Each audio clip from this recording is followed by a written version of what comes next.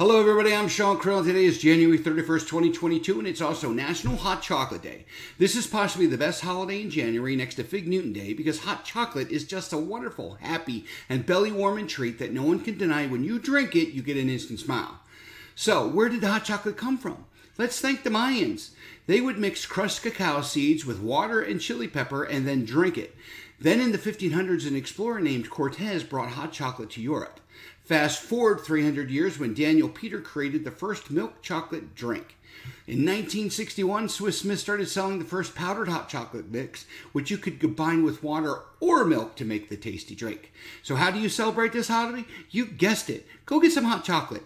Now I have to tell you, I've had a lot of hot chocolate in my days, but my all-time hands-down favorite is Starbucks White Hot Chocolate. Don't forget to check out tomorrow's video, National Cherry Month. I will cherish this forever.